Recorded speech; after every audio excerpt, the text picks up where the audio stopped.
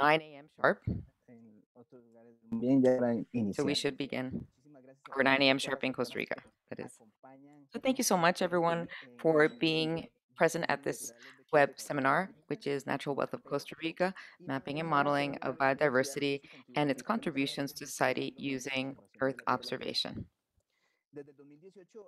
Since 2018, the Ministry of Environment and Energy in Costa Rica with the Natural Captain Project have been working on a project using new Earth observation tools to perform analyses on biodiversity indicators and modeling to quantify and model ecosystemic services.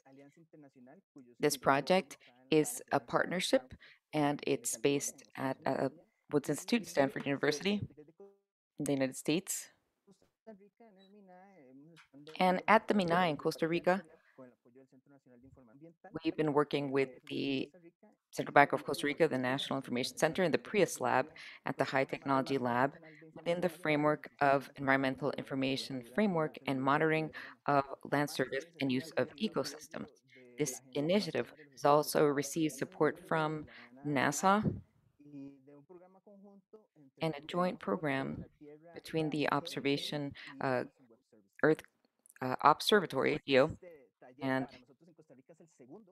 this is the second workshop that we hold here in Costa Rica. In February, this project began, so we're continuing it and seeing what results we have, and preliminary results, because we are working still. So it's important, again, I repeat, to go to the right interpretation channel to be able to hear the interpretation and hear the activity. Thank you.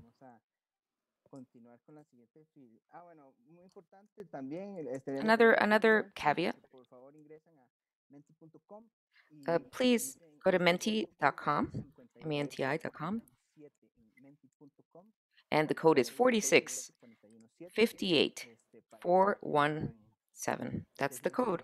So you can tell us what you think about this conference, and that way you can participate in the polls or in the activities.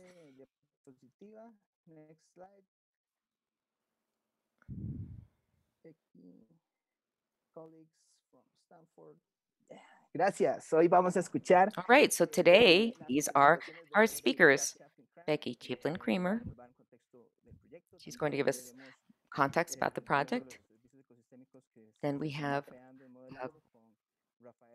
Rafael Schmidt will speak about mapping of ecosystemic services, and Alejandra Echevarria. And we will be hearing about the project in Costa Rica with Gilberto Camara and how it's positioned internationally, and he's from GEO. And I am Rafael Monge, Director of the GEO Environmental Services at the Ministry of Environment and Energy of Costa Rica. So without further ado, Miss Becky Chaplin-Kramer will take the floor from Stanford.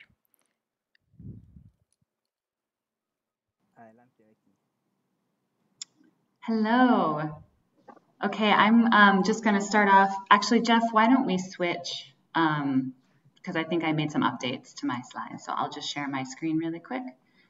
And here we go.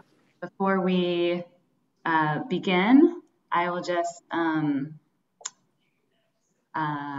recommend that so that we can make sure to save your questions for the Q&A panel at the end. If you have questions related to the topics, please put them in the Q&A. If you have any logistical needs, go ahead and put them in the chat. But if you put your questions in the chat, we might miss them for the panel. And we do want to make sure to get all your good questions into our panel discussion. So thank you today. We're very excited to be here, our whole team, to speak with you about Earth observations and ecosystem service modeling. And before I get into the work, I first wanted to introduce you to our group.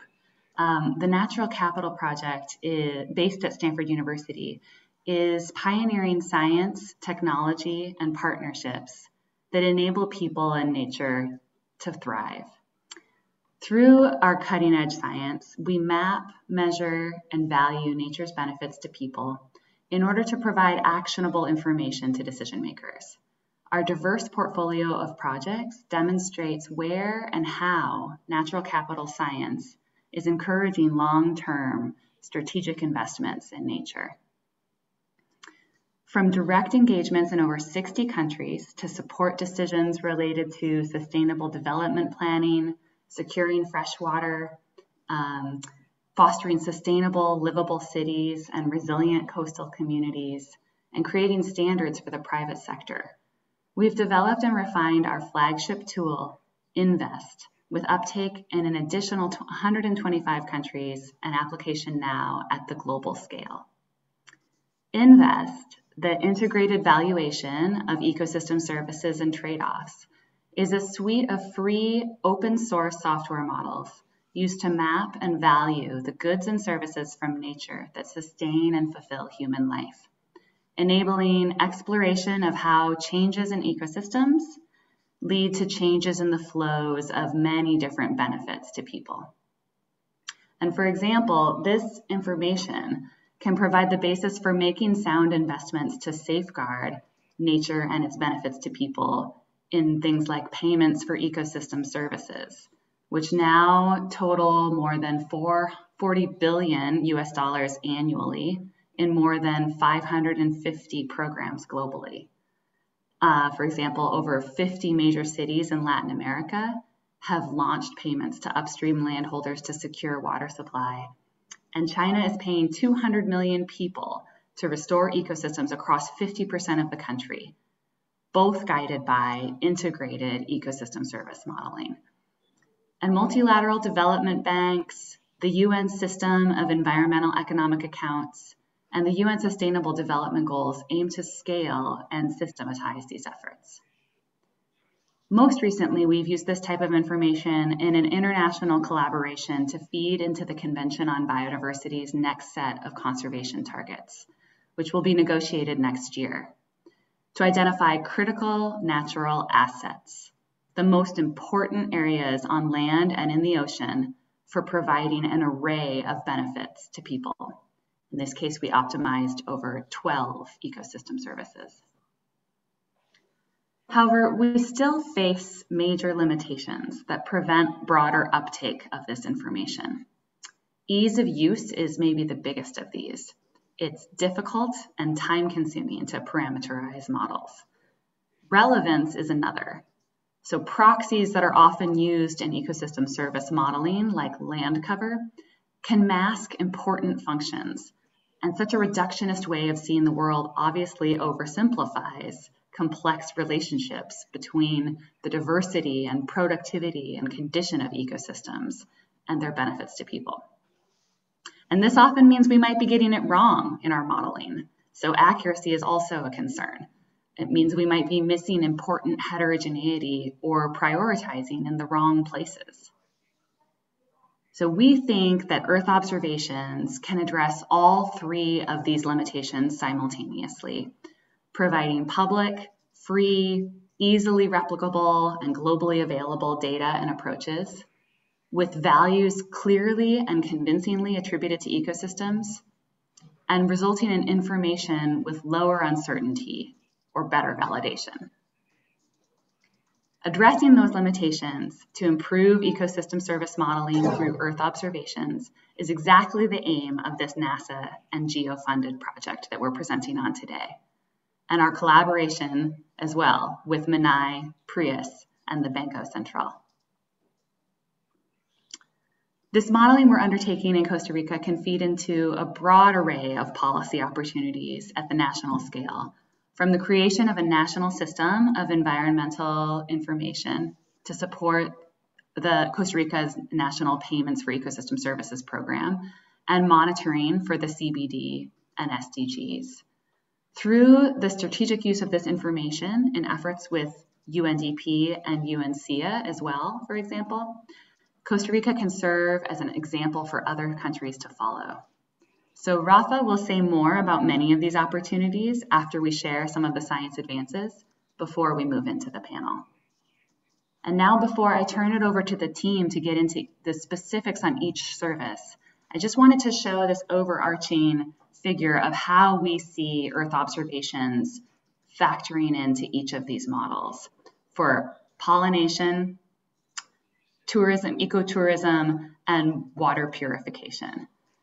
And in many cases, we see over in this area, usually land cover being used as a proxy for these important ecosystem function and species abundance and diversity that really are determining the supply of ecosystem services. But with better information about fractional cover or vegetation indices telling us about the productivity of the system, we can understand better about the diversity of habitats that may provide, for instance, habitat for pollinators, while at the same time creating species distribution models that would understand about where pollinators are and lead us to the supply, the abundance of pollinators, which when we combine with the demand in terms of the types of different crops and their pollination dependence, gets us to the service of crop pollination as one example. We might take a different path when we're thinking about erosion control. Again, we might use something like EVI, the vegetation index, to get us to ecosystem structure or function. But in this case, we're thinking about a cover factor, the action of habitat to retain sediment that leads us to this supply of ecosystem service. And for that model, we would need to know things about infrastructure like dams to get at a demand for the supply of sediment retention toward the ecosystem service of water purification. And then for a cultural service like ecotourism, we also care a lot about the individual species, not necessarily just the land cover. So in this case, again, we need species distribution models to tell us, maybe in this case, more about vertebrate diversity, or specifically maybe bird diversity that create the supply, for the ecosystem service. And the demand is dependent on access and amenities and other ways of accessing that ecosystem service. So we're going to be going into detail on the science advances for each of these services, and then would love to discuss with you the ways that this information can be used. So just briefly, we'll start with my colleague Raphael Schmidt, who will speak about water quality regulation. And then Jeffrey Smith will speak on pollination, crop pollination. And Alejandra Echeverri will speak on ecotourism. Again, just want to remind you, if you have questions for the panelists, please put them in the Q&A so we don't miss them, because we would love to get around to answering every question. If you have technical needs, just go ahead and pop those questions in the chat. Thank you so much. And I will turn this now over to Raphael.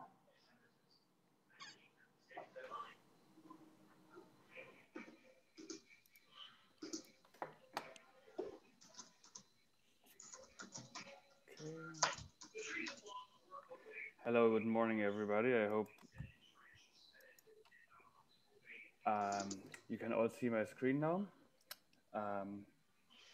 My name is buenos dias, estimados, first of all. My name is Raphael Schmidt, and I'm a senior scientist at the Natural Capital project at Stanford. And today, I will be speaking about how we can use remotely sensed vegetation indices to improve erosion modeling on a large scale. And I would also like to acknowledge my collaborators here at Stanford and in Costa Rica.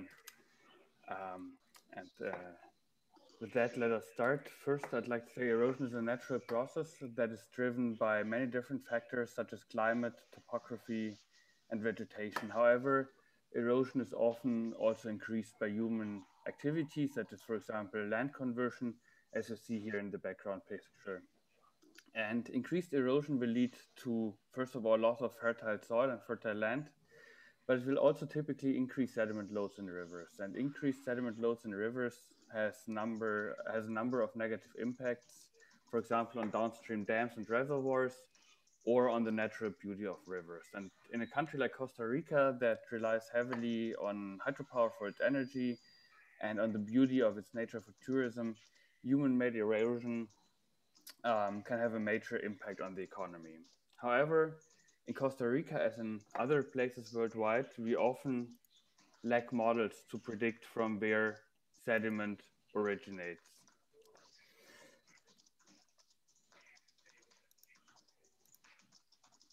And today I'm going to speak about two topics. First, how to improve the representation of habitat and erosion models by using remote sensing data. And second, I'm going to answer the question if and how remote sensing data can help our ability to model sediment transport and thus our ability to manage erosion and excess sediment in rivers. And first, let me say, to represent erosion and sediment transport from a watershed, we usually apply spatially distributed numerical models. And numerical models allow us to understand from where sediment originates, which role vegetation and natural habitat plays to retain sediment, and where we should invest in conservation to minimize sediment export. And these numerical models use typically created input data layers, which you can imagine as— I'm sorry, Becky. I'm sorry, Mr. Smith. Yeah. You need to put your microphone closer. It's the interpreter. I can't hear you. Maybe you can hold your microphone closer to your mouth. I'm so sorry to interrupt. No Because I'm worries. missing it all. So much Is better. that better? Okay. Yes. So, okay. Hallelujah. Okay, thank you. Sorry about that. Sorry, I already no pulled the worries. speak. Okay, so yeah, so basically we use numerical models, and But maybe you should go back because we missed the last slide. I'm sorry. Maybe just backtrack a bit. I won't interrupt. Sorry. Okay, so let's go back to the question. So basically today is going to be about two different questions. First, about how to improve the representation of vegetation in sediment models using remote sensing data. And second, does this use of remote sensing data improve our ability to model sediment transport and erosion? And to represent erosion and sediment transport from a watershed, we usually apply spatially distributed numerical models. And these numerical models allow us to understand from where sediment originates, which role vegetation and natural habitat plays to retain sediment, and where we should invest in conservation to minimize sediment export. And these models use typically created data layers, which we can imagine as basically being digital maps to represent the spatial distribution of most important factors behind erosion and sediment transport. For example, digital maps of topography, of precipitation, of soil type, and very importantly, of vegetation.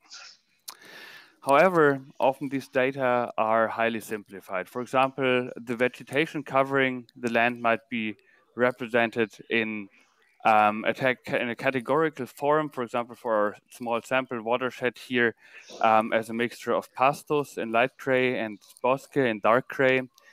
And the values of the so-called C factor that represents the role of vegetation for erosion control is then derived from tabulated global values from literature, basically. And together, the land cover map and the lookup table can then be combined, what you see here to the right, into a spatially distributed representation of that C factor. You see that this map is categorical. Basically, the C factor is low where there's forest and high where there's pastos. So forest contributes less to erosion than pastos or other human land uses. However, landscapes are very complex, and thus the categorical representation of the C factor does not highlight the benefits of intact vegetation or the impact of small-scale environmental degradation. For example, if you go back to the picture that I showed at the beginning, everything might be classified as forest, while indeed we see that there's significant agricultural encroachment. If instead we classified everything as agriculture, we would not be able to capture the effect of the existing forests for retaining sediment on hill slopes. Thus, this leads me to the first question. how can we improve the representation of vegetation and natural habitat in sediment models through remotely sensed data? And for that, we do not really propose to replace categorical land cover maps completely. Rather, what we propose is to supplement the categorical and well-tested land cover maps with an index called EVI, Enhanced Vegetation Index, that's derived, for example, from the Landsat satellites. And this index provides high-resolution information on how healthy vegetation is. We then combine this information with land cover maps. And by using the EVI information within each land cover class, we determine where vegetation is more intact within one class. As a result, a pixel that is classified as pastos in our top categorical map will always have a higher C factor than a pixel classified as bosque. But as you see in the small map at the bottom right, if we then derive this continuous C factor, we greatly increase the spatial variability within each of these classes. And I'm not going to go into all the methodological details here, but please feel free to post more questions in the Q&A or be in touch via email. And I just want to highlight some results here. Two different C-factor maps for Costa Rica. You see to the left the categorical map and to the right the continuous C-factor map. And you see the pattern is overall similar. However, the continuous map to the left, to the right, shows a much greater diversity in the continuous C-factor. And we then use both of these C-factor maps in the INVEST sediment delivery model, or in short SDR, which is a numerical model for both erosion and sediment transport in hill slopes.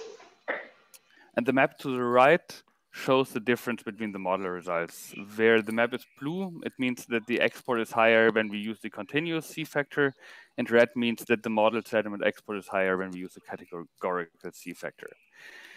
See that there are some spatial patterns that emerge. For example, sediment export is always higher along the central mountains when we use the categorical C-factor.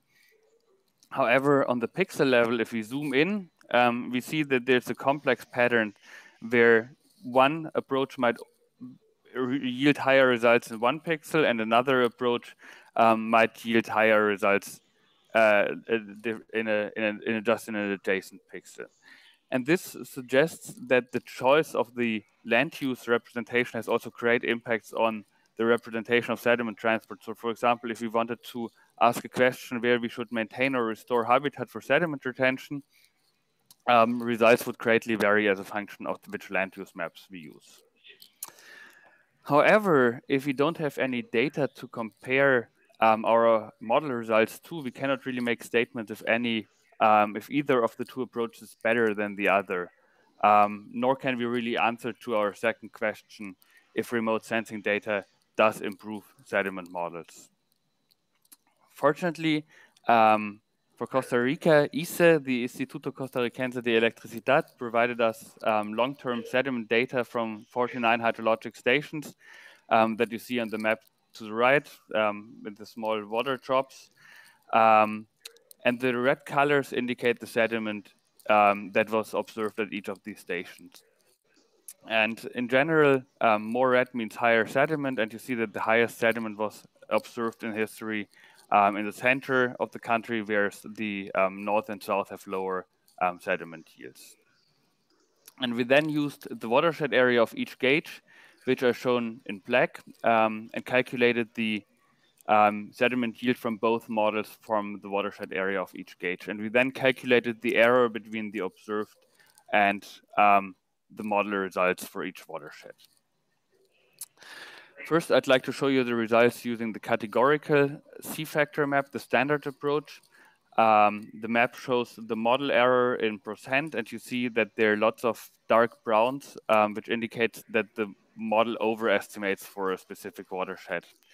And in statistical terms, we found that the mean square error of the standard approach is 11.5 tons per hectare, and the maximum error is leading to an overestimation of up to 3,000%. we found that the model error was significantly lower when we used the continuous C factor, as is evident from the much lighter colors in the lower map. And those lighter colors basically mean that the positive and negative errors are closer to zero. The mean square model error is also only 5.8 tons per hectare, which is significantly less than when we use the categorical land use maps. And the results provide evidence that using an EVI-based vegetation factor can indeed improve the quality of erosion models. And lastly, I would like to make the point that using the continuous C factor does not just decrease model sediment export everywhere. But as the zoom map to the left shows, there is a heterogeneous difference between the two approaches on the pixel level. However, if we look cumulatively, the continuous C factor helps us basically to better estimate sediment export and to reduce the error on the watershed level. So basically in the same watershed, we can have sometimes higher and sometimes lower results using the continuous C factor, but together the better representation of ecosystem diversity decreases the uncertainty in the numerical models. And this decrease in the end is enabled by remote sensing. To conclude, I would like to point out that the hybrid approach developed at the Natural Capital Project improves how vegetation is represented in sediment models. One of the key findings is that this continuous representation of the C factor significantly decreases the model error and thus increases our ability to model sediment transport processes. In the future, we also hope to obtain more sediment data that would allow us to better calibrate the models and thus to further reduce model errors and build models that are as useful as possible for managing erosion and highlighting the role of vegetation for managing sediment in Costa Rica. And with that, I would like to thank all of our collaborators in Costa Rica and at NatCap. And if you want to learn more about how we use the sediment model for a management application in Costa Rica, my colleague Kelly Langhans will do a deep dive tomorrow morning. And also, please be in touch if you're interested in this approach or would like to contribute to our studies. Yeah, thank you for your attention. With that, I'll hand it back to Becky. Thank you so much, Rafa. And I just realized we forgot to do your poll, but I think you might have given it away. So maybe we'll skip that one. And we'll see if Jeff, when you share yours, would you like to start off with your poll? We've introduced some fun little things to try to keep this lively since we're not able to be in person. Do you want to start or do you want to wait till you get partway through? You're muted. Sorry, we can start with that. Start with it? Okay. So as Jeff is getting his slides ready, feel free to weigh in on what is your favorite drink or food that is dependent on pollinators.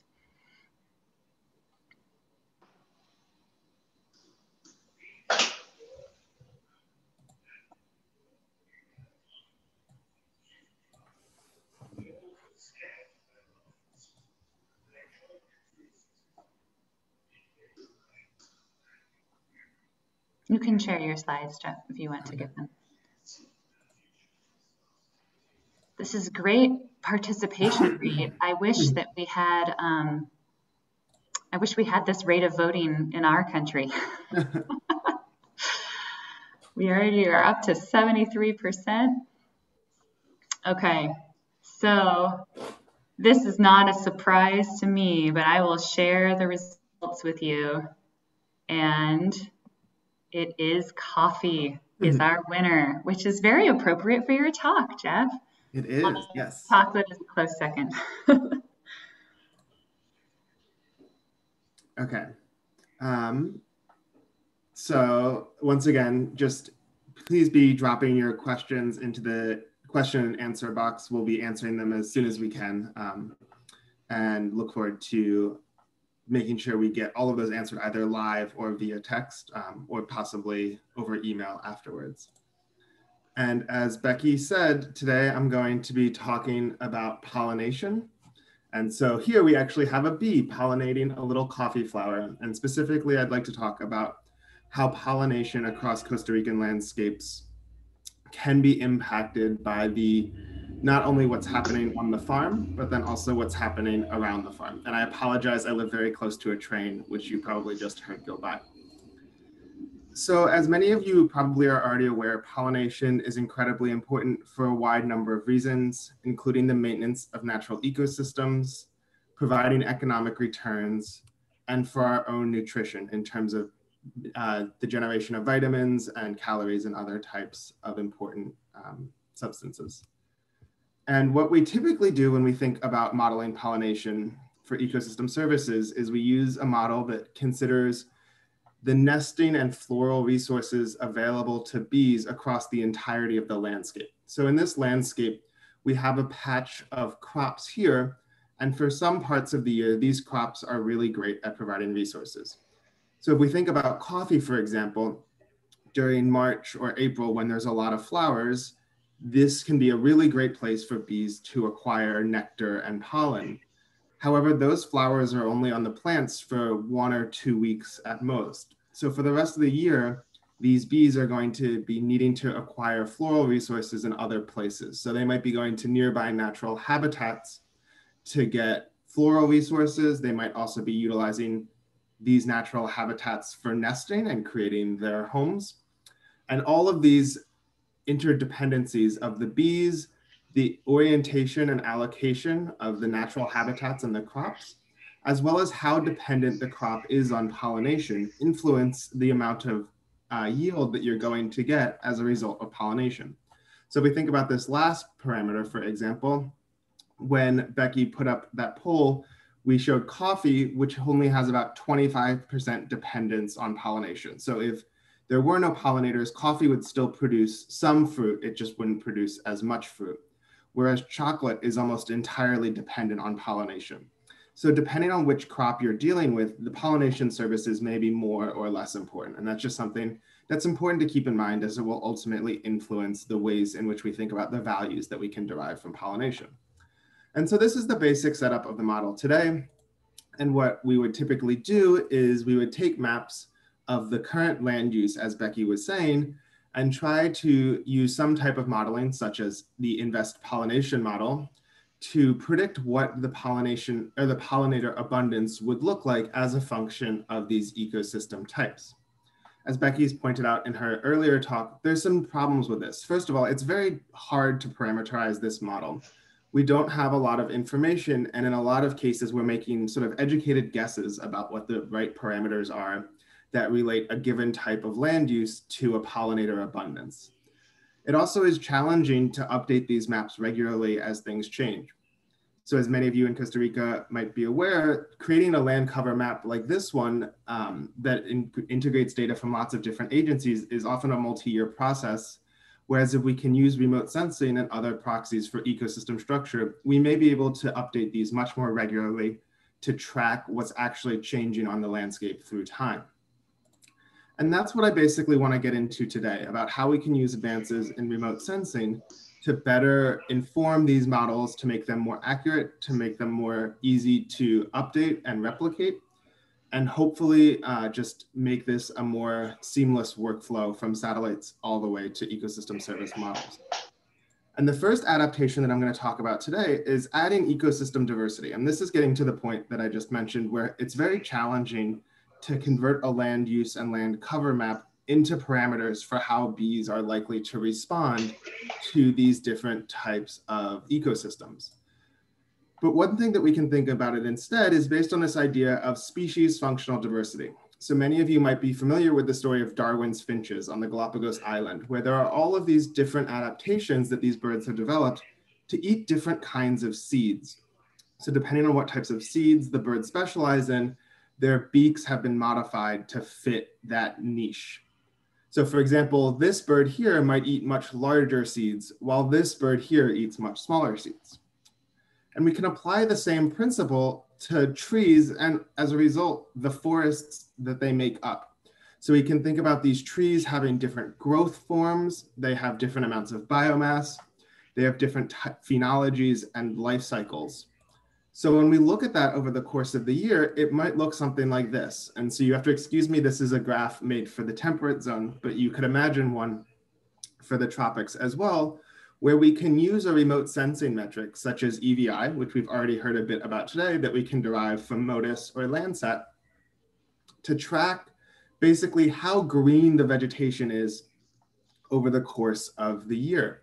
We can track sort of the total greenness, the seasonal variation in greenness, the date at which it is the most alive and most vibrant, and the date at which it is most dormant. And these are important parameters to describe how these forests change over the course of a year.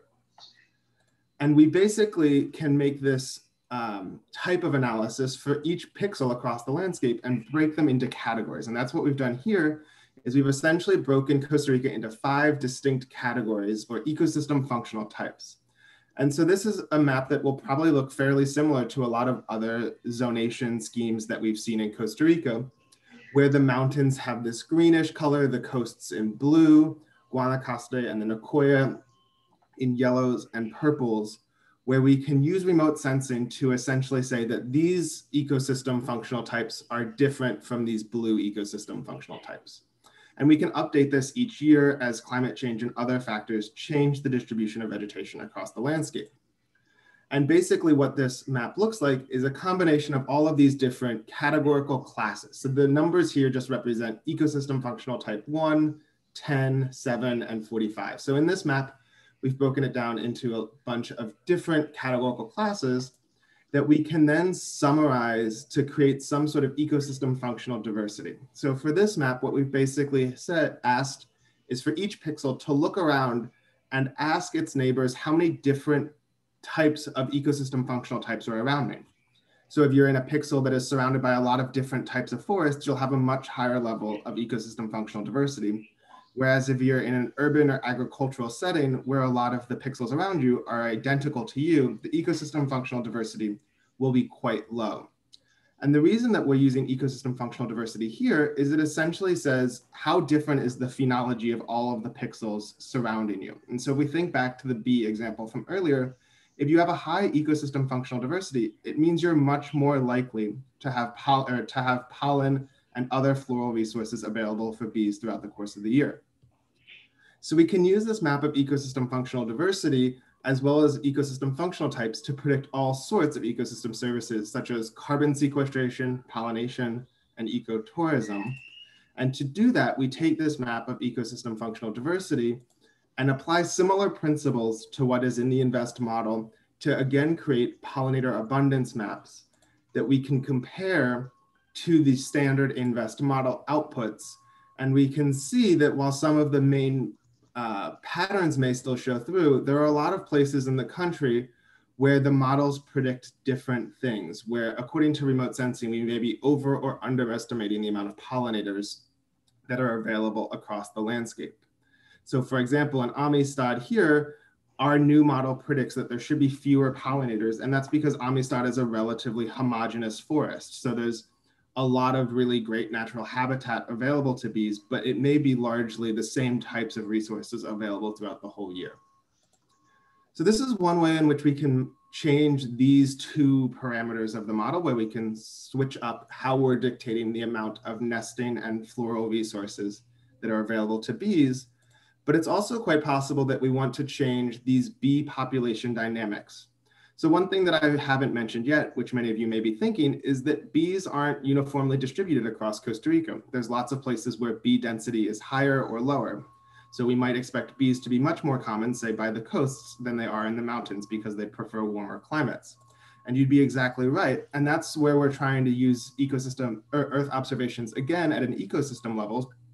So things like temperature and precipitation paired with remote sensing of the amount of photosynthetic vegetation and the impervious surfaces, along with where we know bees occur across the entirety of Costa Rica, to make predictive maps using species distribution models to say where should bee abundance be higher or lower. And once again, we see that bee abundance in this model is expected to be higher along the coasts than it is in some of these mountainous areas. And this allows us to add in some of these large scale macroecology or landscape level patterns to our understanding of how bees vary across the country of Costa Rica, or indeed any country around the world. And what we can do with this map of bee abundance is combine it with other pollinator abundance maps that we've made from INVEST to come up with this new pollinator abundance map where we can once again see this reflection of the large scale landscape level patterns with bee density being higher along the coasts and lower in certain parts of the country. And we can once again map this on to where this deviates from our standard models that just use land cover, and again see relatively significant changes in terms of where bees are likely to be distributed across the landscape. This, of course, begs the question, why do we necessarily care about the total pollinator abundance? Obviously, pollinators are important to maintain for the sake of biodiversity, but they provide key ecosystem services, such as improving yields of different crops.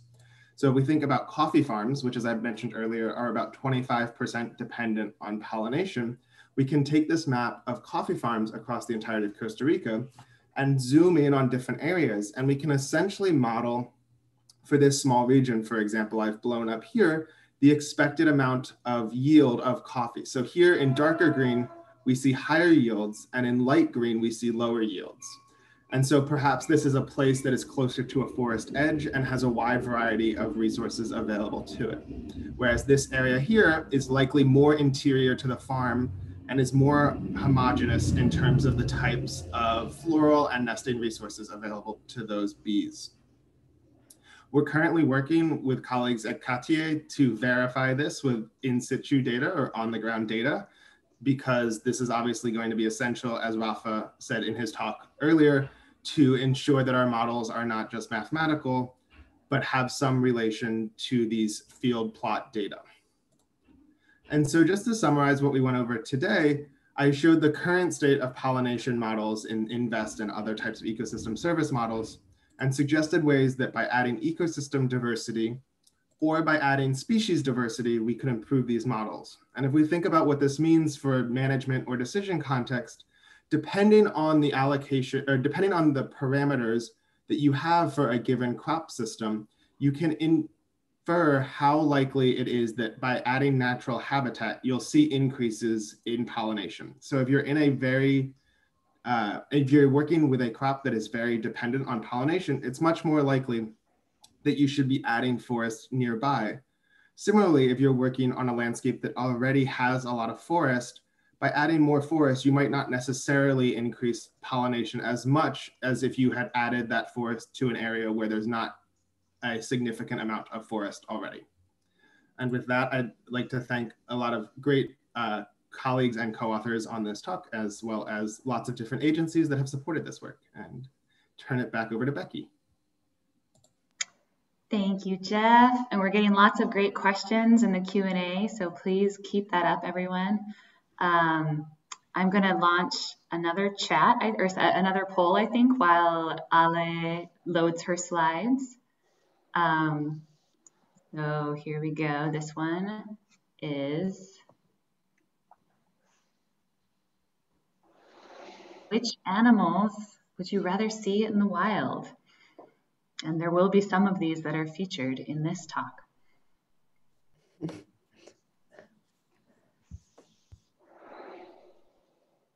I'm rooting for C, I'm going to be honest.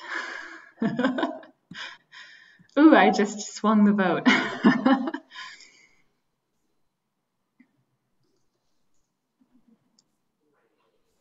Oh, no marine animals. Good point.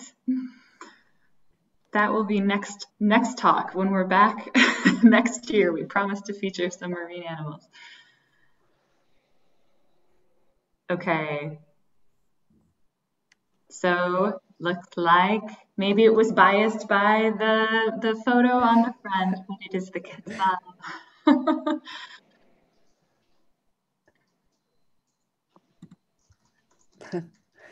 Muy bien. ¿Me escuchan? Okay, very well. I hope everyone can hear me. ¿Me oyen bien? Yes. Oh, okay. Okay, so we can hear. Todos, muchas gracias por Good estar morning aquí. to all. Thank you for attending. I'm Soy Alejandra Echeverry. así que me alegra mucho que I'm hayan an ganado ornithologist, so I'm so happy the quetzals won for this survey. I'm biased for terrestrial species, so sorry about that. Sorry to the marine biologists out there. explican el turismo basado So en I'm going to speak naturaleza about what variables sobre explain la nature-based tourism. Costa Rica. So I'm going to refer specifically to Costa Rica's Primero, ecotourism. sobre la importancia económica del First, sector about the turístico en economic Costa Rica. importance of Estos Costa son Rica's datos del Instituto Costarricense tourism, de ecotourism Estadística. sector. Y This is desde information from the 2018 Ministry of se Tourism in estimaron Costa Rica. In que 2016, el turismo data en revealed that contribuye tourism el is 7% approximately del PIB del 7% or makes up país 7% y of que the el año GDP. pasado generó más de Last 70.000 year, empleos uh, en el país. it created more than 70,000 jobs in the country. Esto es hablando de turismo en general. So that's tourism in general, Cuando sorry, not hablamos de ecotourism. turismo But when basado en we naturaleza, specifically speak tenemos about unas nature-based encuestas tourism, entre el 2013 y el surveys 2017.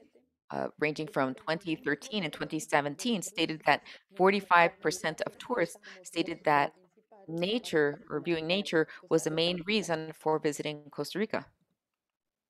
Entonces, teniendo esto como contexto, So, esto nos llevó a generar keeping this in diferentes mind, líneas de we investigación asked some que research comienzan con questions tres preguntas. that La include primera, three main ¿qué tan questions. importante es la Question one, biodiversidad how para important is justificar el biodiversity turismo basado en naturaleza to en las áreas justify or protegidas predict del país? nature-based tourism in protected areas? Segundo, ¿qué tanto se parecen los patrones de How aviturismo similar are desde el patterns of punto de bird vista de watching naturaleza en las tourism áreas compared to those of protegidas? nature-based tourism in protected Y areas? tercero, ¿será que estos patrones se mantienen a Do escala patterns nacional? Es persist decir, at a no national solo en las áreas scale, protegidas, sino not only a in escala protected nacional. areas, but outside of those areas as well? ¿Cómo hicimos esto?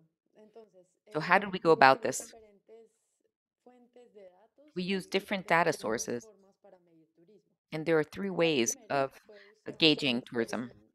esta página web que se llama The Flickr, first en one donde was las using personas Flickr, relacionadas a la a website fotografía where toman fotos y estas lovers of son photography georreferenciadas. Entonces, that como are su not nombre lo professional dice, will take georeferenced los niveles photographs. naranjas más oscuros Orange, es donde the hay darker más areas, is where there fotógrafos are de more gente que han subido pictures a la página taken web by y blanco menos tourists fotos. that have Entonces, uploaded this into the usamos una website. densidad de And we Flickr. had a density map for pictures, Luego, para basically, medir Flickr. aviturismo, Then to contamos measure con esta plataforma que se bird llama eBird tourism, para we mis have a colegas de platform called Camila eBird. Audiencia y And for todos my los que son colleagues in aficionados a the las aves, audience and ellos la all conocen, bird lovers, pero are all básicamente es very una learned, and I'm plataforma sure you donde know eBird. las personas que van a It's a las áreas platform where hacen bird un listado de watchers dónde will fueron a make lists visitarlas as y de to nuevo where acá they vemos went to view naranjas the es birds, cualquier lugar and donde orange haya más means visitas o más listas que las areas where listas there are more lists or creadas visits by por bird la watchers, plataforma. created by the actual bird También watchers. tuvimos datos del SINAC Then we also use data from SINAC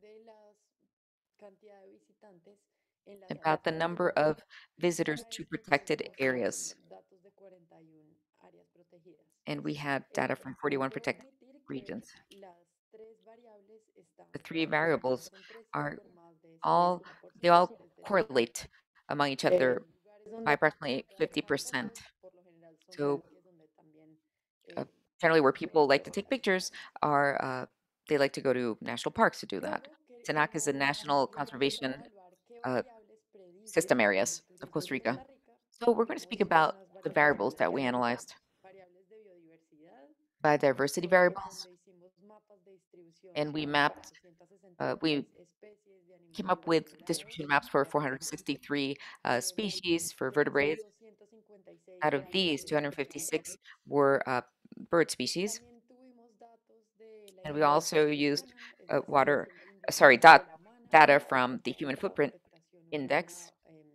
or en un how pixel. much human También impact tuvimos uh, datos de la densidad hotelera, was in cantidad de pixels, hoteles and the y hotel distancia density, a las as carreteras. well as distance to roads. También analizamos variables ambientales, We tales como analyzed environmental temperatura, variables, cobertura de temperature, bosques, forest cover, distancia al agua. distance to water. Los métodos que usamos para contestar las We use the preguntas following en methods referencia a to turismo answer our son questions unos regarding modelos protected estadísticos areas, llamados análisis and they're estadístico called de promedio multivariado. multi-modeling averaging Estos análisis lo que hacen methods. es que analizan todas las posibles They combinaciones de analyze all variables possible en combinations of regresiones lineales. variables in linear Entre las regressions. variables que les mostré, So given the variables I showed you, huella, biodiversity, human footprint, temperaturas, temperature, all of se these, puede predecir, por ejemplo, I predicted dónde estaban las where fotos de Flickr the con Flickr pictures 14 were variables with y 14 analice todas variable, las posibles And then I analyzed all the possible variable combinations. I analyzed more than 16,000 possible models. And then, given the models that best explained the variance, I created averages of the coefficients I'm going to show you in the next slide. To answer the first question, how important is biodiversity in predicting nature-based tourism in protected areas?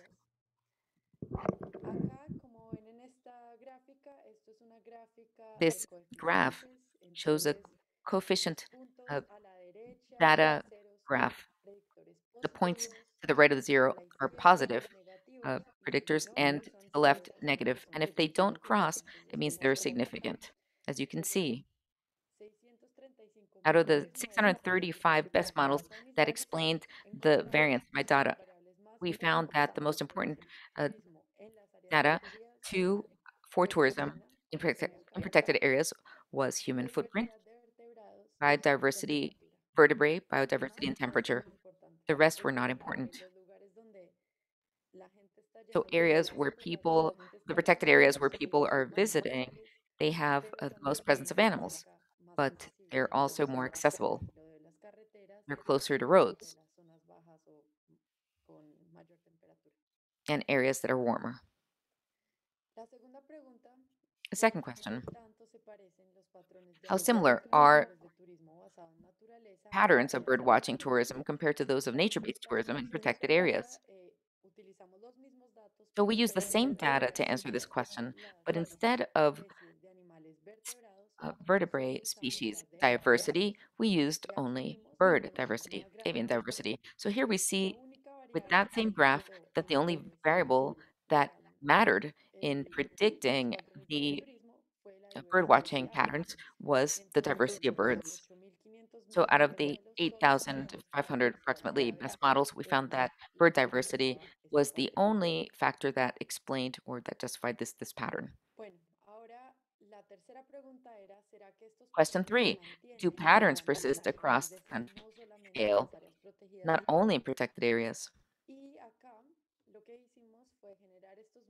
And we created these map distribution uh, map. This one's called the Toledo, the long-tailed mannequin. They're found in the green areas. They're not in the white areas. So this is a species from the North Pacific area of Costa Rica, Guanacaste. And we created a map here. We superimposed one map over the other to create a map showing the total wealth of a species.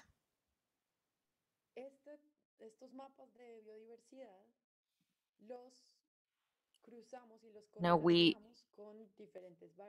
crossed these maps, temperature, or superimposed them, seasonality of rain, temperature seasonality, distance to protected areas, distance to roads, distance to water, forest cover, and human footprint. Then we asked, which of these variables predict tourism? So here you can see a Flickr picture-based tourism, green showing more pictures from Flickr. With the correlations and the lineal spatial regressions, we can see that what is predicted or what Flickr photos predict is human footprint, rich wealth of rich vertebrate species, seasonality, rain seasonality, and these are positive predictors. For bird tourism, we saw that that result was avian diversity, human footprint, temperature, and forest cover.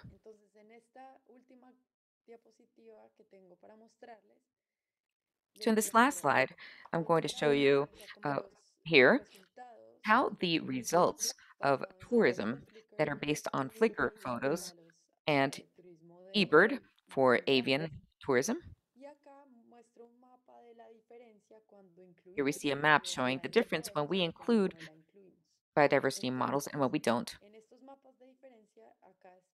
In these maps, we see, okay, the left is for the Flickr photos and right for the eBird checklists. So blue shows the areas where we underestimate tourism if we don't include uh, biodiversity. If biodiversity is included in these areas, they have more of a tourism potential. Here's Palo Verde. Red shows the areas where we overestimate tourism without biodiversity. The same goes for this map. In areas that are closer to the coast, including biodiversity, has uh, has much importance in explaining the patterns of as to why Palo Verde, for example, or explaining tourism in areas such as Palo Verde, protected areas. So conclusions, in protected areas and at a national scale, we see a strong signal or sign of biodiversity and human footprint in predicting tourism. In protected areas, we see that only avian species wealth predicts bird watching, while at the national scale, it's avian species wealth, human footprint, and temperature, I believe. So I do think my colleagues, especially my Costa Rican colleagues, that have helped us by sharing their data and with the questions, the central bank, as well as the three MINAE colleagues. And I'm looking forward to working with all of you and hopefully with the other agencies that are listening in. If you have any questions, please write to us, reach out to us. You can Twitter me or email me. Thank you. Thank you, Ali. And I just want to pause really quick to remind you, if you haven't taken this poll, we would love, I will put this in the chat. We would love to hear what aspects of natural capital interest you most. That will really help us in our future planning, and I think it'll actually help in the discussion, the panel discussion as well. So I'm going to pop this in the chat and turn it over to Rafa for the next segment of this meeting. Muchísimas gracias, Becky, y gracias a Jeffrey, Ale. Thanks, Becky. Thanks, Jeffrey, and Rafa, and my namesake, and everyone else, Alejandra. Now we're going to speak about how we relate this global initiative to national initiatives. So I'm going to ask Gilberto Camara to join us. Are you there, Gilberto? Excellent. Gracias, don Gilberto. Ahora hablamos. Of course, yes. So we're going to speak about how we can incorporate this at a national level, given the geo purview, the more global purview. I hope that you have no problems. Con los canales para interpretación. Buenísimo. I also speak Portuguese, so he can speak Portuguese if he wants. Okay. He's going to speak in Portuñol, a little bit of Portuguese, a little bit of Spanish. We'll deal. Okay. Sorry for mixing languages like this, but I hope you understand me, and that it makes sense with the translation. Okay. It's important to say that GEO, as an international organization, is very happy to attend this seminar and very glad that Costa Rica is using remote sensing data for their studies on biodiversity. Now, let me speak in more general terms. I truly believe that developing countries such as Costa Rica, a small country, and even though Brazil, which is large, well, even though it's large, it's also important that we leverage on our soft power.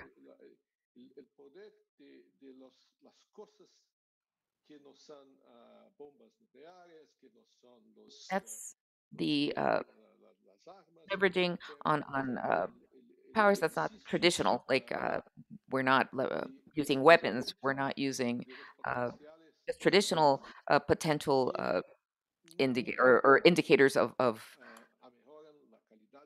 the first world countries. We're improving we're using our soft weapons, say tourism, ecotourism, as weapons, let's say.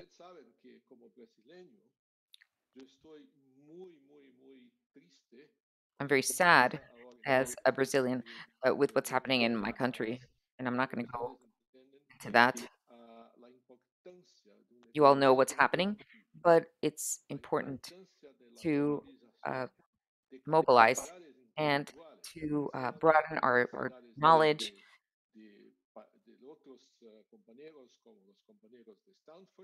And of course, we're not going to be the Stanford uh, experts, but to understand or know that these tools are available is extremely important. So it's an enormous pleasure uh, to know that these types of studies are going on. So from a broader perspective, Costa Rica has had great scientific leadership with regards to Earth observation for biodiversity purposes,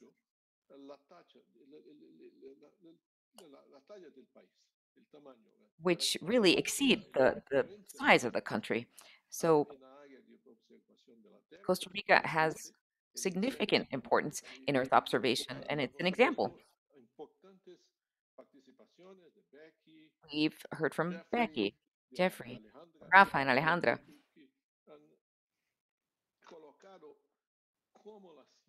and they've emphasized how science, good science that is, can be used to improve the capacity of a country such as Costa Rica uh, to to take better care of their biodiversity, but to also understand from a microcosm from such as Costa Rica how other countries, Brazil, Colombia, uh, can address many of their issues. Now, it's not exactly the same as Costa Rica, but they all have faced similar problems, uh, conserving biodiversity, deforestation, how it impacts the management of uh, bees and other biodiversity impacts. So it's a great honor as director of GEO and as a Latin American, as a Brazilian, to say that Costa Rica sets an example for all of us and a virtuous cycle of political will, scientific will, and capacity and participation of free equality scientists such as our speakers today is just an enormous satisfaction. So I'd like to thank everyone from Costa Rica, all the international cooperators. On behalf of them, I just want to commend you on the great example you're setting, and I wish many other countries would go about and have these types of Muchísimas meetings. gracias, don Gilberto, por sus palabras. De Thank you so verdad que much for your kind words. They're truly motivating. me dan pie también para comentar un poco este gran apoyo que recibimos de la comunidad de Geo. And Este proyecto empezó it como, leads como un programa de NASA it leads to the following topic: how recientemente uh, también obtuvimos apoyo collaboration del from programa NatGeo and Geo, Amazon Web Services, Amazon Web Services, Cloud Credits Program.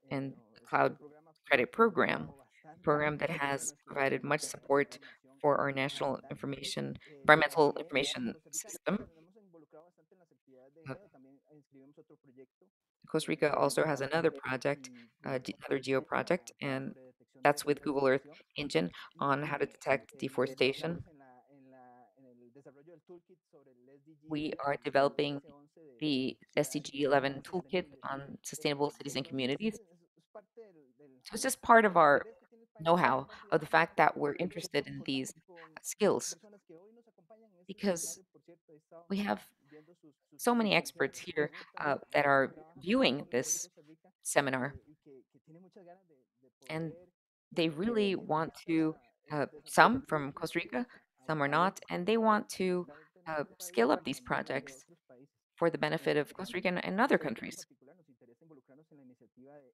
We'd Earthline like to Research, become la more involved in cual Earth pues observation for this pertenece project a specifically de, for del Laboratorio ecosystem de la Tierra accounting, la contabilidad de los ecosistemas, que está totalmente vinculado con lo que which acabamos is de presentar completely el día tied de to hoy. what we presented Costa today. Rica propiamente la información que se está manejando en este proyecto In Costa la Rica, tienen en el sistema the information Sediment, available at the National Environmental Information System que estamos definiendo dentro del Sistema Nacional de and based Monitoreos on the de la standards Temperatura y Uso de la Tierra, for monitoring and of land use y por coverage, supuesto SIMUCUTE, recabaremos esta información para aportar a otros will sistemas use this como el information NatCap, to que contribute to refiere other sobre el information tema de systems diversidad having to do with terrestre, biodiversity información de here in the interinstitucional here in the country, la información other del Programa de agencies, Biodiversidad, el CIGESID, también el PRONAF, CSC, which también el is Observatorio Costa y por supuesto los ecological protocolos monitoring program, la Convención and the Derechos CBD, of Humanos. course. En mi trabajo desde el inicio se ha involucrado mucho el Banco Central para el The desarrollo Central ambiental Bank of y el Costa Banco Rica Interamericano para has also cuencas partnered ecosistémicas de and Costa Rica, las will podemos soon ver public a ecosystemic nivel watersheds of Costa Rica. en donde tendremos It'll be información the muy first country relevante where we will provide operacionalizar this con también interesting esta información information, proveniente de las observaciones de la Tierra. and we can, Y para nosotros algo que es muy and importante for that es we el need trabajo en this el territorio, data el trabajo en of, las of comunidades, Earth cómo hacemos para observation, que but also esta información the work we do at a también community, actores at locales communities, puedan sorry, hacer in communities, how mejorar la gestión que tienen this data can y que help hay management of ambientalistas y resources ecólogos at the como, community level por ejemplo, mejorando is la truly forma en que se important. está diseñando How to el programa improve de servicios ambientales, how the el programa de pago por servicios ambientales payment programs que for Costa Rica lo tiene para ecosystemic todos y que services esto venga a ser un is insumo run. para que We estas hope nuevas that it redes will sean, provide se more diseñen input so that que that permitan program will be better generar designed mayor impacto. Y por último, y no and menos create importante, impact. y ahora comentario And last que but es not obvio, least, la parte just to marina respond to what Marcelo y said, esto es algo que todavía debemos marine de life, that's something that we mejorar, need fortalecer la to manera como estamos sus sistemas, strengthen. en este caso observaciones de la Tierra, And para we need to nosotros es algo use muy Earth importante. Costa observation Rica for somos un país marine pequeño, observation, from somos el ocean 11º país observation. We en are desarrollo marino a small y country, ahí but the tenemos que 11th crecer mucho, in más por todo lo que ocean está pasando en este momento en distribution. nuestro país. Y So bueno, we have esa era to get como up to speed with that. una breve introducción a las preguntas So que just tenemos this ahora was just a brief para introduction participar. to Invito a los demás some of the participantes a que questions. también activen So I su ask cámara all panelists y to nos turn on their disponemos cameras and ask their a responder questions, and we will muchas start preguntas, la verdad, responding the que plethora recibimos. of questions that we see. Entonces vamos a ver cómo nos podemos organizar para poder responder la So mayoría. I'm not sure how we're going to Ahí organize ourselves to más, respond to the questions. más adelante. Ahí nos I think we were going to kick off with maybe just a few from you first, Rafa, and just a couple to get us started. Can all our panelists join us on the video? And then actually, before we get started, I did see this question come up a lot. Oopsies, sorry, wrong thing to show you. Will a recording be available? And the answer is yes, and you'll find it. We will send out an email, but you can also find it on our website. We'll put it here, and it will also be on CINEA's Facebook page, as well as we are going to be getting into some of the data products at a workshop tomorrow that are posted and will continue to be posted on CINEA, and we will share that in an email going out to all attendees as well. So just wanted to answer that question since it came up a lot. No, muchas gracias. Es porque de verdad Thank you. That your interest, there's much interest that's been voiced with all the information that has been said. So we have a question.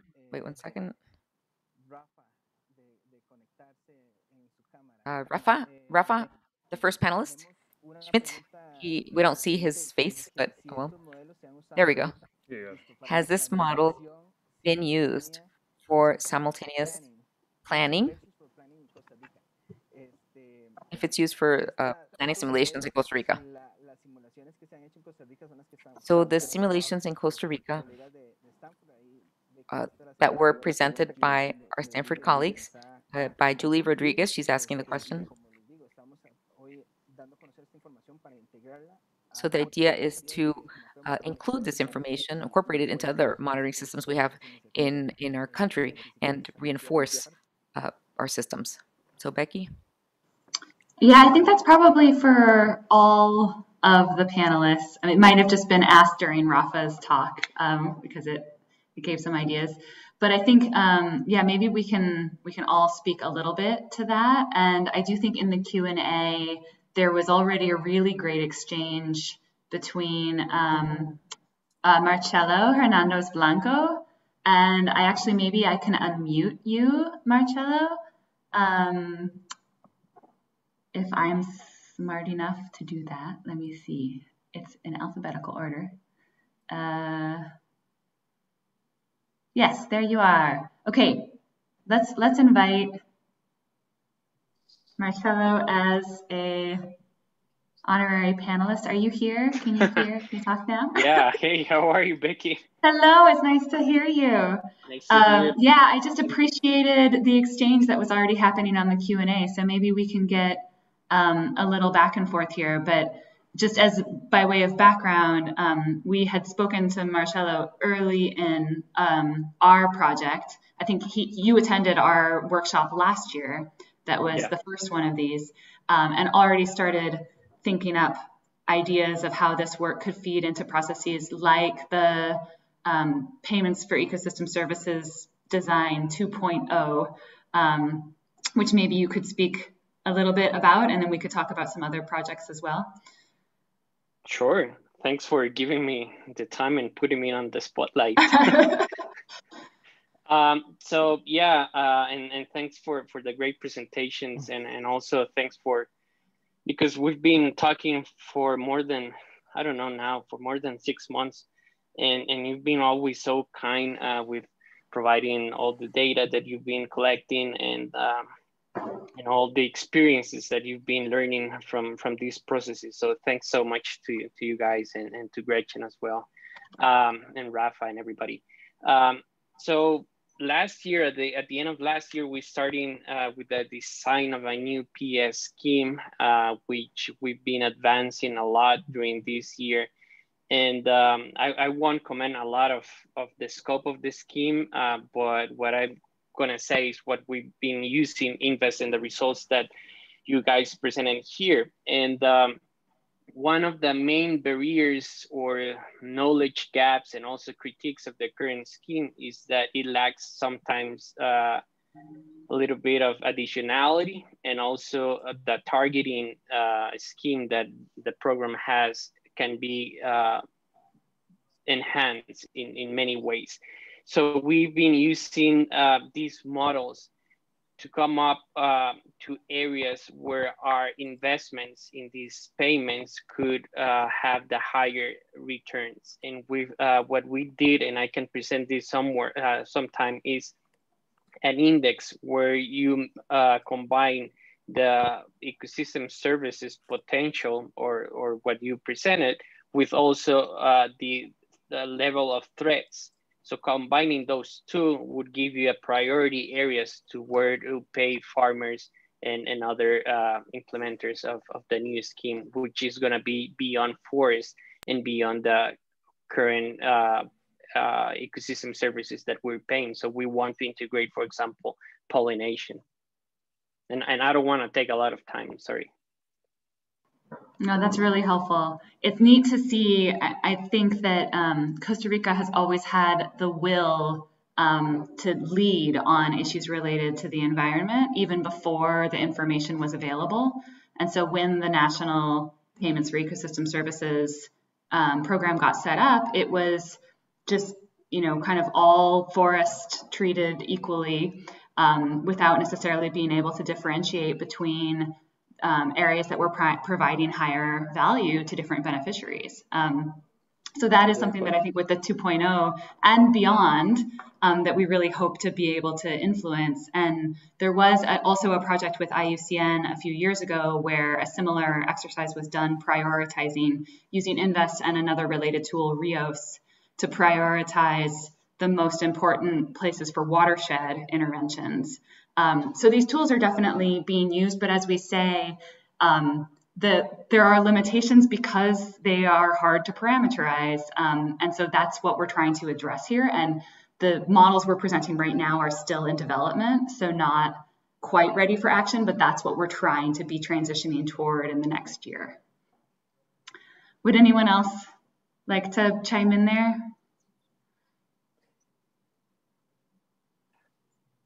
Becky, si querés, seguimos con la próxima pregunta. También es una pregunta abierta para los panelistas que me parece We're just relevante. going to go on with the next question. It's a question for all the panelists. What are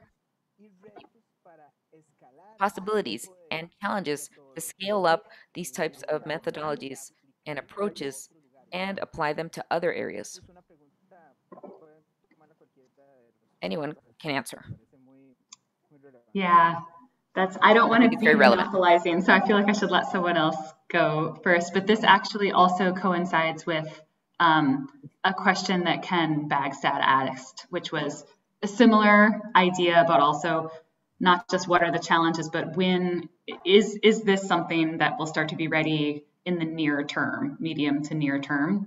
And I think, yes, for Latin America, we're feeling pretty confident that we will have something by the end of our grant, which is basically a year from now, a little bit more than a year from now. And probably that seems, relevant, not just for Costa Rica, but that we will be able to scale up to Mesoamerica, maybe all of Latin America. I think it's harder when we start moving into substantially different biomes, especially the ecosystem functional type map that Jeff presented, that it will be an input to the pollination modeling, is really different from biome to biome, and we'll be deriving it in a different way using different functional attributes, and a lot of testing is still needed. And so one of the biggest challenges, I think, is the testing, is getting the testing data to know whether these approaches are valid or are improvements over the traditional approaches that are more land cover focused. And so Rafa Schmidt presented a great example of where we can use testing data, the sediment data really generously provided by ISE, can show pretty dramatically what an improvement in accuracy it is. But those data are hard to come by, and we don't always have cooperation of local partners like that. And so one of the biggest challenges, I think, is just knowing whether when we move from one place to the other, is it still as good, or do we need to make some further tweaks to the approach?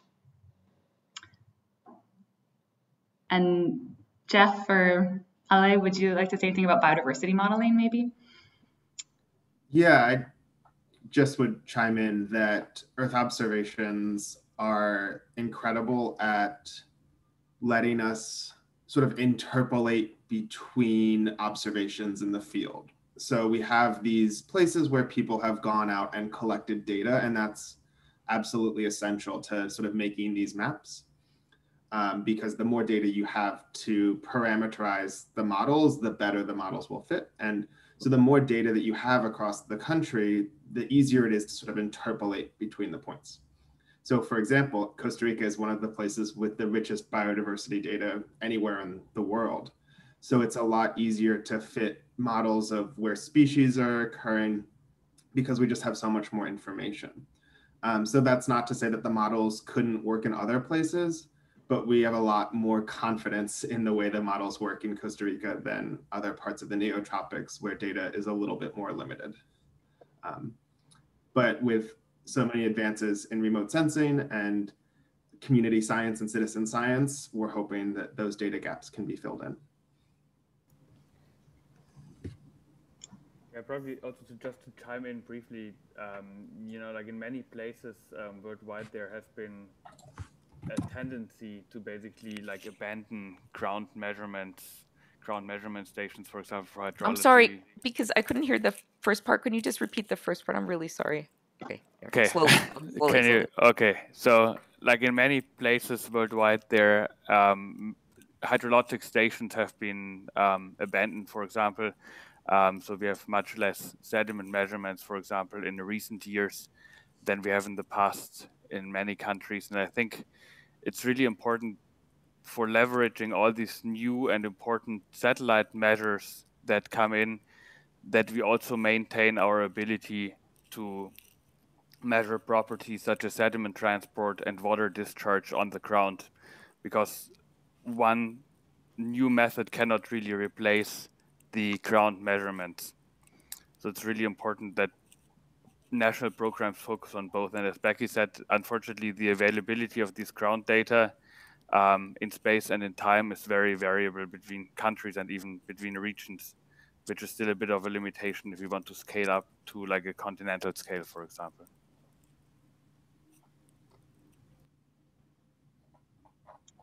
Yeah, so if you do know of data sources in another region of the world, please get in touch.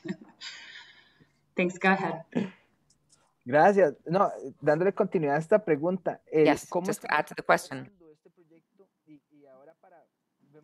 As we're speaking about scaling up the project, and we're looking at the scientific and data aspect, as the panelists mentioned, but how about if we look at this from a viewpoint as to how this information gets to decision makers, which is why we are holding the seminar today, so that all of you can be informed as to what's being developed and through the different platforms, through the Costa Rican, for example, National Environmental System and the territorial information system. That's where this information will be made available. And the idea is to interpret, to state this data in lay terms so you'll understand it. And we'd like to connect at an international level. How can this data be made available to other international platforms? How can we replicate it? Gilberto? Thank you.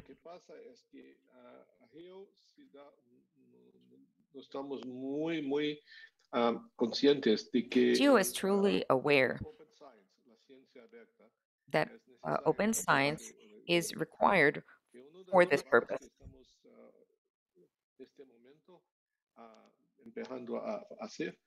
And we're embarking on our Geo Knowledge Hub. So project results such as this one, the ecosystem services, for natural capital ecosystem services, can be placed in our hub. And how it can be uploaded and shared with others. So we're interested in using natural capital resources results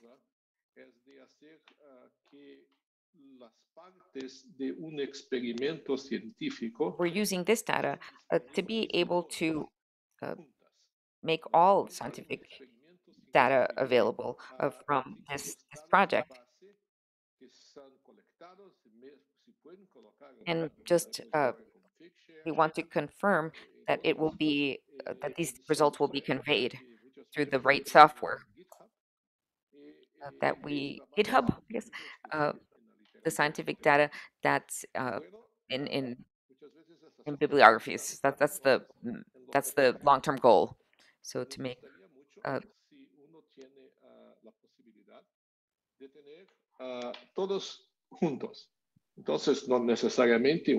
idea is to have a link.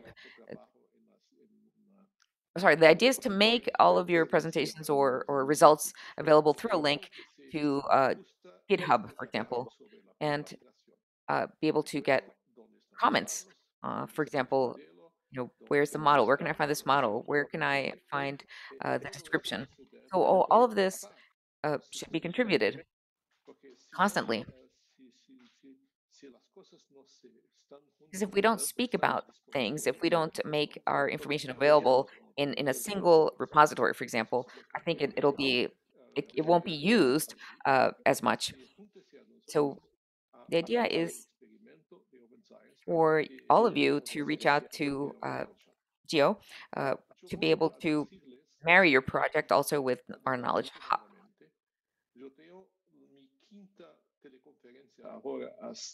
So at 5 p.m., I'll be attending my 5th video conference. I do this all day, so I'm sorry, but I have to leave you. It's been a great pleasure and an honor to speak to all of you today. I learned tremendously from these presentations, and congratulations to your wonderful presentations. Rafael, Becky, everybody. It's been wonderful. And a tú, Rafael Monge, mi respeto. Muchas gracias. Hasta la próxima. So thank you, and until next time. Thanks so much. But no Muchas one gracias. else, please, no one else disconnect. Just Gilberto. Everyone else stay. Actually, Rafa, that last point, I'm sorry I didn't get to ask him while he was here, but it's related to another question that that someone had asked about whether it would be possible, wouldn't it be possible to have a regional Central American initiative for Earth observations? There is actually there's a biodiversity observation network that GEO hosts, that GeoBON, and there's a Central America BON that is exactly that kind of region-wide initiative. And I was going to ask Gilberto to speak a little to that, but we can, there is information on their webpage if you're interested in following up on that. That was Hablando de eso, Martin Lezama. Sí, Becky, hay varias iniciativas regionales. There are many regional initiatives. SICA, the Central American Integration System, is working on Earth observation. GGIN, AmeriGeo. But how do we? Yeah. But how do we? There's so many local initiatives. How do we work together through these different platforms through better communication? And again, holding these types of activities, I think, helps so we can know that you're out there and we can find new options to improve our linkages.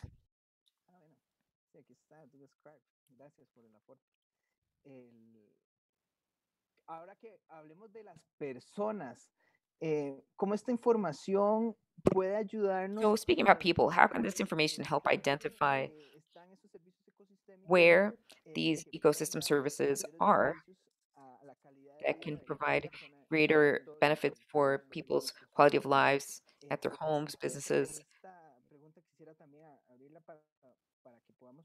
So I'm going to ask the panelists to think about how to address this. How can we improve people's qualities of life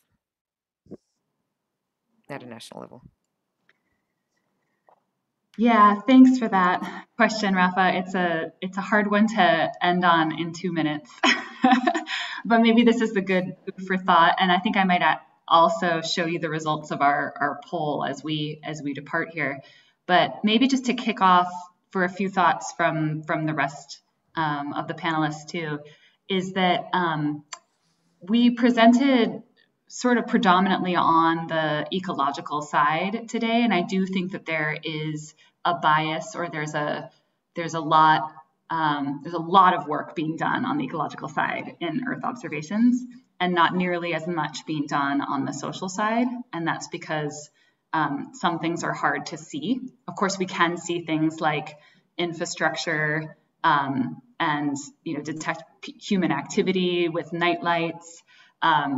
And we're getting better and better using machine learning to identify specific things we might be looking for, like dams. NatCap just led a project with NatGeo, identifying dams using machine learning and Earth observations. But it's much harder to come by, and especially when it comes to what you were saying, quality of life indicators, really depending on people's vulnerabilities and their individual dependencies on nature, and what other substitutes they have for natural capital, and what sorts of marginalization they face in society at large. And a lot of times data on that kind of information is very hard to come by, even nationally, let alone globally. And these are the kinds of partnerships we need to be able to form with local groups that do have a better handle on the people side, that we could start to link with Earth observations that might let us extrapolate from patterns that we see, between human activities we can detect and human characteristics that are really important. And Ollie's work with the social media data is a beginning of that, is trying to link some Earth observations with some, people's preferences and habits that is not an Earth observation, but is another form of data that can be linked to that. Just to follow up with that, so we've also been doing work with the Central Bank and Ministry of Tourism to not just stop at where people are going to visit them, but what that means in terms of hotel revenues and where people are staying and investing money. So those places will be supporting the local economies, not only through hotels, but then also through restaurants and other industries as well. So that's one of the next steps with the central bank, to explicitly link it to economic well-being. But that's obviously something that can be more challenging, as Becky said, for some services.